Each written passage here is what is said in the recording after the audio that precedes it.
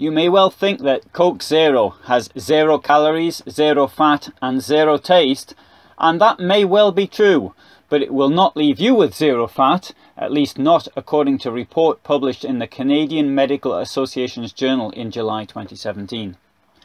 Non-nutritive sweeteners such as aspartame, sucralose and stevioside, amongst others, are widely consumed, yet their long-term health impact is uncertain, and there's evidence that they may cause all sorts of long-term adverse cardiometabolic effects. The report authors searched MEDLINE, Embase and Cochrane Library for randomised controlled trials relating to non-nutritive sweeteners and the effects that they had. They found that the consumption of non-nutritive sweeteners was associated with increases in weight and waist circumference, higher incidence of obesity, hypertension, metabolic syndrome, type 2 diabetes and cardiovascular events.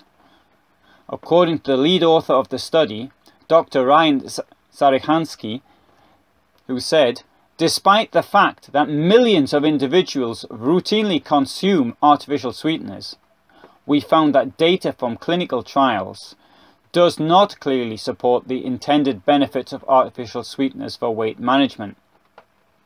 Caution is warranted until the long-term health effects of artificial sweeteners are fully characterized."